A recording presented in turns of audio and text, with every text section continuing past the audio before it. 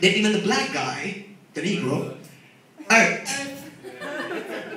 Earth, synonymous with dirt, synonymous with filth, synonymous with hey slave boy, you've been living in Africa, haven't you?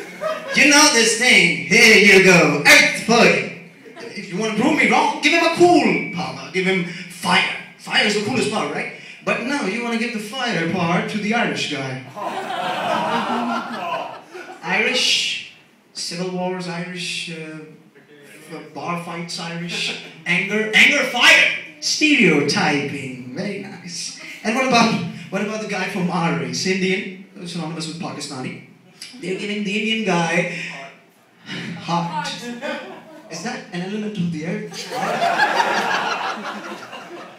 Just let him know you won't give anybody. You have to irritate me.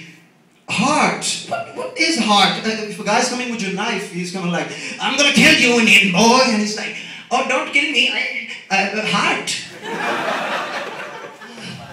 I'm suddenly emotional. I love you, Indian boy. Stand. Moving on to songs. Bands. You had great bands in your days. Pink Floyd, Beatles. Each and every one in my generation is a metalhead, is a rockhead. And who is the granddaddy of metal? Metallica. The most evil and satanic band in the history of this world. And I am a big Metallica fan, but the thing is, you know, it brainwashed us all. For example, Metallica can turn each and every word into an evil something. I can't really describe that.